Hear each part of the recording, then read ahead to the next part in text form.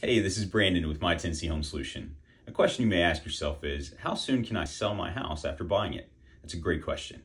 Now, the answer is going to vary, and it's going to depend very much on your specific situation. However, generally, you want to make sure that you're not losing money when you sell. So take into account what you owe on your home, and then look at what the homes similar to yours are selling for at fair market value.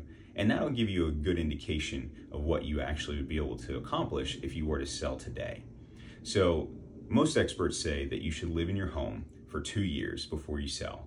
That's a break-even point. That ensures that you don't lose money, but you also may not make any money. Now, the ideal timeline is 5 years, and that way you're also making a profit on your sale. However, there are situations, and we understand here at My Tennessee Home Solution, that you may not be able to wait 2 years, 5 years. You may not even be able to wait months.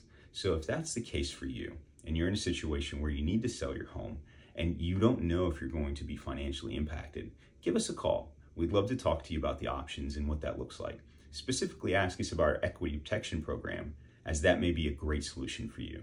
I look forward to speaking with you. Thank you.